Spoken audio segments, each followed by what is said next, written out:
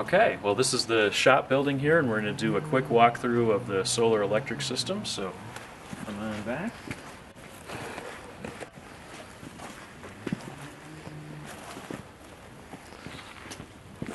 And as you look up over in this direction, you see two different kinds of solar panels.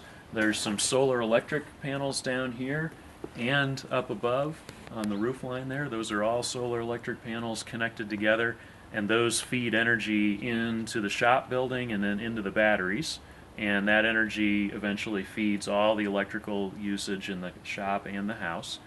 And then here, these are solar thermal collectors, and you can see two big 4x10 foot collectors, and those contain the water that heats the floor in the shop here. So this little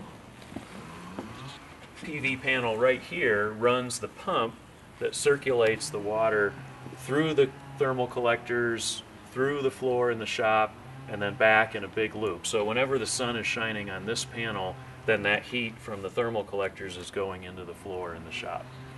And then when the sun goes down, that stops, the water drains back on the inside. Hello, my name's Bickford, and we're out in my backyard at my house in Aztec. We've just been looking at the solar electric and solar thermal systems that help run my property out here. So the solar energy comes in above through that conduit there, so all the panels have wires that run up there, and then that you can follow that right along the top up to here, and then it goes through what we call a charge controller, and then this guy's job is to keep the batteries happy, essentially, so it doesn't let them overcharge and so on, but that puts the energy into the batteries directly. And then when once you want to use energy in the house, that energy is going to come out of the batteries and into what we call an inverter, and that's what this guy is right here. So sometimes when you got to watch the weather, basically, when you're living like this. So if you see a bunch of days of clouds coming, like I did for this storm, then you basically start tapering back your usage. You know, like I'll wait to do laundry until after the sun comes out again. And so you just have to learn to live with the weather, basically, and pay attention to it. And sometimes you don't use as much electricity as others.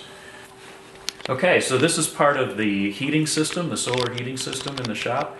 The big thermal collectors outside are connected with pipes, and distilled water is pumped through the collectors, and then it comes down, sits in this tank for a little bit, and then gets pumped out right into tubing in the concrete floor, which is just under the table here. So whenever the sun is shining on a little solar electric panel out there, it runs that pump and circulates the water through the floor during the day. And when the sun goes down, the pump stops. All that water drains back into this tank, so the collectors are empty at night. And then when the sun comes up again, it starts all over.